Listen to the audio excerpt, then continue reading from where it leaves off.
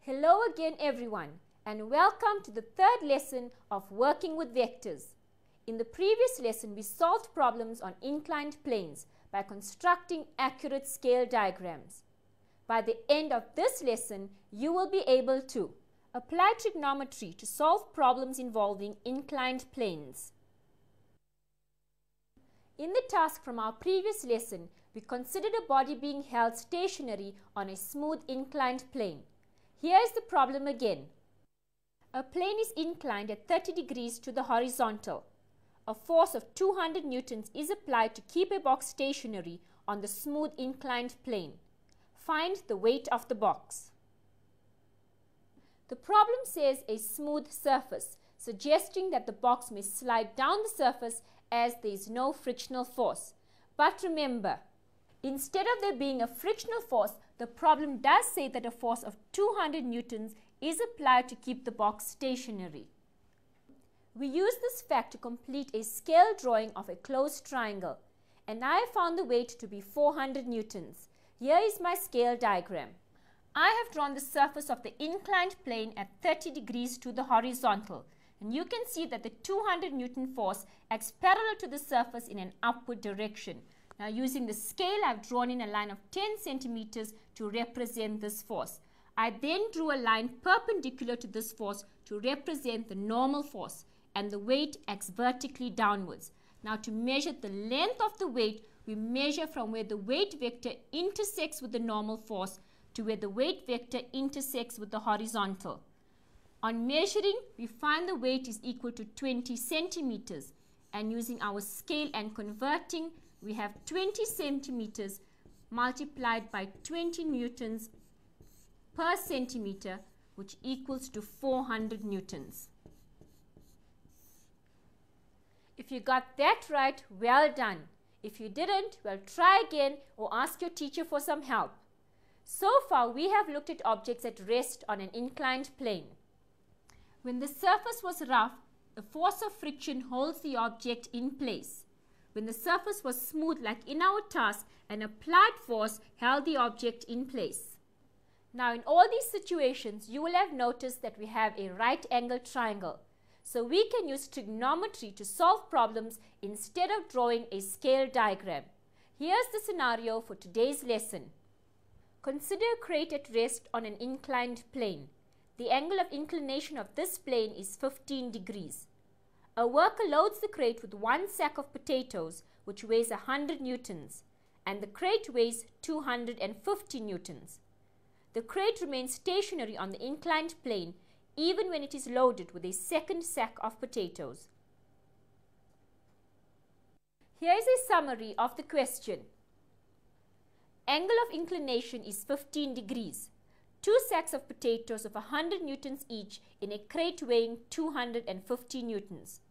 We are asked to find the magnitude of the force of friction keeping the crate stationary and the magnitude of the normal force. Let's first start by drawing a diagram of the forces that act on the crate when it contains 2 sacks of potatoes. We know that there are 3 forces acting on the crate. There is the normal force which acts between the crate and the surface of the inclined plane. There is the frictional force which acts along the surface of the plane, and the weight which acts vertically downward. Now let us determine the weight of the force acting here in a downward direction. So the weight is equal to the weight of the crate, which is 250 newtons, plus 2 sacks of potatoes at 100 newtons each. So the total weight of the crate is the weight of the crate, which is 250 newtons, plus its load, which is 200 newtons, gives us a total of 450 newtons. With 2 sacks of potatoes in the crate, it remains at rest on the slope. Therefore, we know that all the forces acting on it are in equilibrium. So let's draw the triangle of forces for this situation.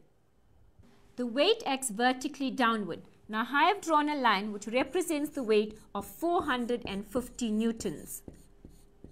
At the head of the weight vector, I have drawn a horizontal line at right angles. We draw in the 15 degrees, which indicates the angle of inclination and shows the direction of the frictional force along the slope.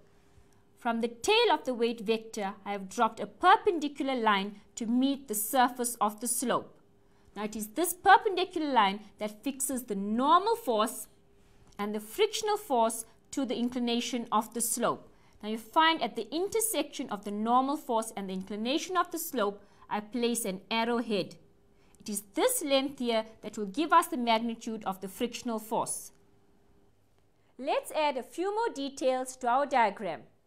We can calculate the angle between the weight vector and the frictional force as theta is equal to 90 degrees minus 15 degrees, which is equal to 75 degrees. So this angle equals 75 degrees.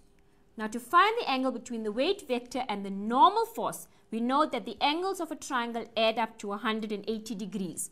So it would be 180 degrees minus 90 degrees plus 75 degrees gives us a value of 15 degrees. So the angle here is 15 degrees. Now this is an important point to remember. The angle between the weight and the normal force is always equal to the angle of inclination of the inclined plane. Remember too that the normal force is always perpendicular to the frictional force.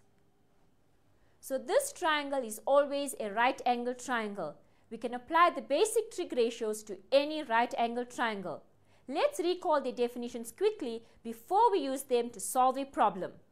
Sin theta is equal to opposite over hypotenuse. Cos theta is equal to adjacent over hypotenuse. And tan theta is equal to opposite over adjacent.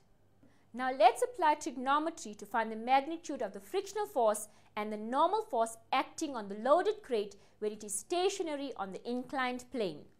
The frictional force is the force vector that lies opposite the angle of 15 degrees in this triangle.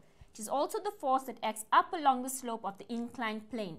Now to find the magnitude of the frictional force, we use the formula sine, which is opposite over the hypotenuse. The formula is sine of 15 degrees, which is equal to F, the frictional force, over weight W.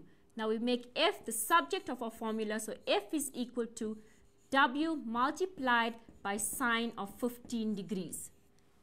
W being the weight, which is 450 newtons, multiplied by sine of 15 degrees. And using our calculator, it's 450 multiplied by 15 degrees sine, which gives us an answer, rounded off to the nearest newton, is 116 newtons. Now we look at the triangle again and we select a trig ratio to calculate the magnitude of the normal force. The normal force is the force vector that lies adjacent to the angle of 15 degrees. So we will be using the cosine ratio, which is the adjacent over the hypotenuse. So it's cos of 15 degrees is equal to the normal force N over the weight. So we have N is equal to the weight multiplied by cos of 15 degrees. Now substituting the value for the weight, which is 450 newtons, multiplied by cos of 15 degrees. Using our calculator, we have 450 multiplied by 15 degrees cos, which gives us an answer of 435 newtons. Before we end the lesson, let's review what we have learned so far.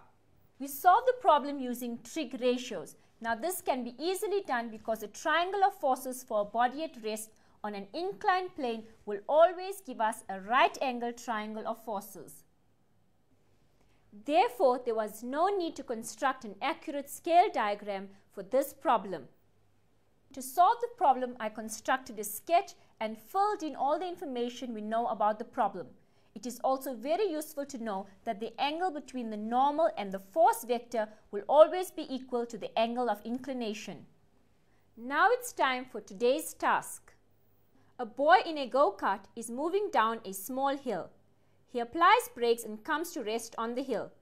The weight of the boy and the go-kart is 480 newtons, and the angle of the slope is 12 degrees. Use trigonometry to find the braking force of the go-kart. To help you, here is a diagram of all the forces acting on the cart. In this case, the force that holds the cart in place is the braking force, and the weight is 480 newtons acting downwards, and it is shown here. Remember that the normal acts at 90 degrees to the surface, and the angle between the normal force and the weight vector is 12 degrees. This means that the other angle, theta, will be 90 degrees minus 12 degrees, which will give us an answer of 78 degrees. I am sure that you will be able to complete this task without too much trouble. In our next lesson, we will be considering what happens when we increase the number of bags of potatoes in our crate on the inclined plane. Can you predict what may happen? Think about that. Until next time, goodbye.